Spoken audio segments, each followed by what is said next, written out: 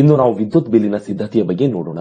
ವಿದ್ಯುತ್ ಬಿಲ್ ಅನ್ನು ಖಜಾನೆ ಟು ತಂತ್ರಾಂಶದಲ್ಲಿ ಸಿದ್ಧಪಡಿಸಬೇಕಾದಲ್ಲಿ ನಾವು ಮೊದಲಿಗೆ ಕೇಸ್ ವರ್ಕರ್ ಲಾಗಿನ್ ಅನ್ನು ಪ್ರವೇಶ ಪಡೆಯಬೇಕು. ಕೇಸ್ ವರ್ಕರ್ ಲಾಗಿನ್ ಅನ್ನು ಪ್ರವೇಶ ಪಡೆದ ನಂತರ ಕೇಸ್ ವರ್ಕರ್ ರೋಲ್ ಅನ್ನು ಸೆಲೆಕ್ಟ್ ಮಾಡಿ ಸಬ್ಮಿಟ್ ಎಂದು ಹೇಳಬೇಕು. ನಂತರ case worker login home screen ತೆರೆಯಲ್ಪಡುತ್ತದೆ.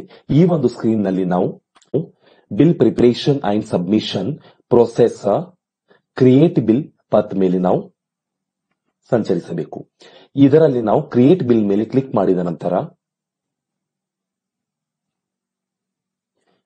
New bill creation screen open ಆಗುತ್ತದೆ.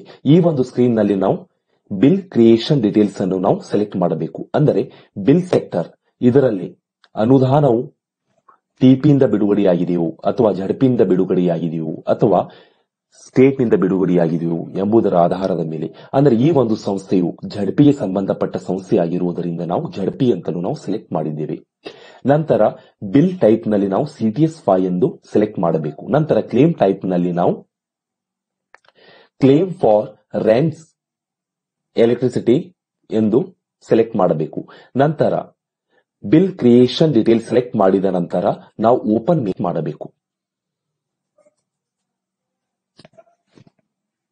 ಓಪನ್ ಮೇಲೆ ಕ್ಲಿಕ್ ಮಾಡಿದ ನಂತರ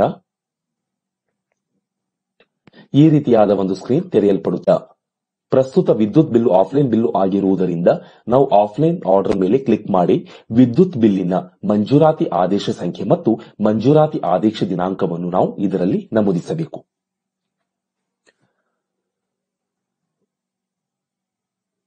ನಂತರ ನಾವು ಓಪನ್ ಮೇಲೆ ಕ್ಲಿಕ್ ಮಾಡಬೇಕು.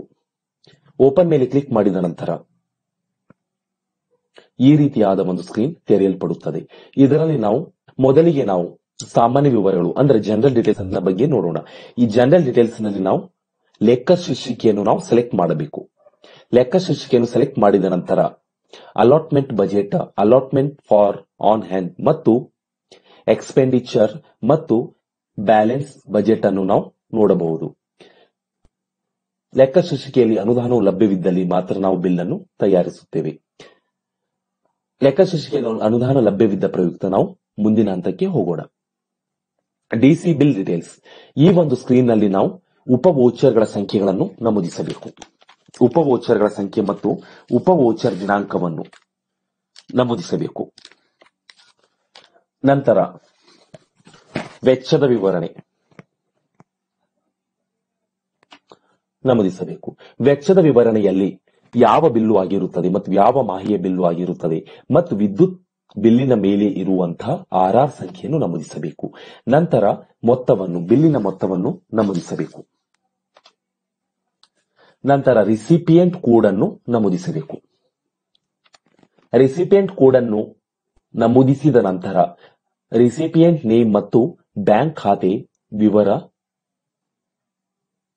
ತೆರೆಯಲ್ಪಡುತ್ತದೆ. ಇದರ ನಂತರ ನಾವು ವಿದ್ಯುತ್ ಬಿಲ್ಲು ಒಂದೇ ಆಗಿದ್ದಲ್ಲಿ ಆಡ್ ಎಂತಲೂ ಅಥವಾ 2 ಇಲ್ಲ 3 ವಿದ್ಯುತ್ ಬಿಲ್ಲುಗಳಾಗಿದ್ದು ಒಂದೇ ರಿಸಿಪಿಯೆಂಟ್ ಕೋಡಿಗೆ ಬಿಲ್ ಅನ್ನು ಮಾಡಬೇಕಾದಲ್ಲಿ ಆಡ್ ಅನದರ್ ವೋಚರ್ ಎಂತಲೂ ಅಥವಾ ಆಡ್ ಅನದರ್ ರಿಸಿಪಿಯೆಂಟ್, ಅಂದರೆ ಬಿಲ್ಲುಗಳು 2 ಇಲ್ಲ 3 ಬಿಲ್ಲುಗಳಾಗಿದ್ದು ರಿಸಿಪಿಯೆಂಟ್ ಕೋಡ್ಗಳು ಬದಲಾವಣೆಯಾಗಿದ್ದಲ್ಲಿ ಆಡ್ ಅನದರ್ ರಿಸಿಪಿಯೆಂಟ್ ಎಂದು ನಾವು ಕ್ಲಿಕ್ ಮಾಡಬೇಕು.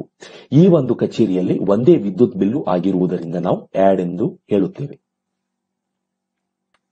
ಆಡ್ ಎಂದು ಹೇಳಿದ ನಂತರ ಬಿಲ್ಲಿನ ವಿವರಣೆಯು ಈ ಕೆಳಗಡೆ ತೋರಲ್ಪಡುತ್ತದೆ. ನಂತರ ರಿಸಿಪಿಯೆಂಟ್ ಡಿಡಕ್ಷನ್ ಅಮೌಂಟ್ ಸಮ್ಮರಿಯ ಕಡೆಗೆ ಹೋಗೋಣ. ಈ ಒಂದು ಸ್ಕ್ರೀನ್ ನಲ್ಲಿ ಮೋಡ್ ಆಫ್ ಪೇಮೆಂಟ್ ಅನ್ನು ನಾವು ಇ ಪೇಮೆಂಟ್ ಅಂತಲೇ ಸೆಲೆಕ್ಟ್ ಮಾಡಬೇಕು. ನಂತರ ಸರ್ಟಿಫಿಕೇಟ್ ಡೀಟೇಲ್ಸ್ ನಲ್ಲಿ ಬಿಲ್ಲಿನ ಒಂದು ಪ್ರಮಾಣ ಪತ್ರವನ್ನು ನಾವು ನೋಡಬಹುದು. ಕೇಸ್ ವರ್ಕರ್ ಲಾಗಿನ್ ನಲ್ಲಿ ಬಿಲ್ಲು ತಯಾರು ಆದ ನಂತರ ನಾವು ಫಾರ್ವರ್ಡ್ ಮೇಲೆ ಕ್ಲಿಕ್ ಮಾಡಬೇಕು. ಫಾರ್ವರ್ಡ್ ಎಂದು ಹಿಡಿದಾಗ ಸದರಿ ಬಿಲ್ಲು ಸೂಪ್ರೆಂಟ್ ಲಾಗಿನ್ಗೆ ಫಾರ್ವರ್ಡ್ ಆಗುತ್ತದೆ. ಫಾರ್ವರ್ಡ್ ಅಂಡ್ ಪ್ರಿಂಟ್ ಎಂದು ಹೇಳಿದಾಗ ಸದರಿ ಬಿಲ್ ಅನ್ನು ನಾವು ಪ್ರಿಂಟ್ ತೆಗೆದುಕೊಳ್ಳಬಹುದು ಮತ್ತು ಸೂಪ್ರೆಂಟ್ ಲಾಗಿನ್ಗೆ ನಾವು ಫಾರ್ವರ್ಡ್ ಮಾಡಬಹುದು. ಅಥವಾ ಸೇವ್ ಎಂದು ಹೇಳಿದಾಗ ಸದರಿ ಬಿಲ್ಲು ಕೇಸ್ ವರ್ಕರ್ ಲಾಗಿನ್ ನಲ್ಲಿ ಸೇವ್ ಆಗಿ ಉಳಿಯುತ್ತದೆ.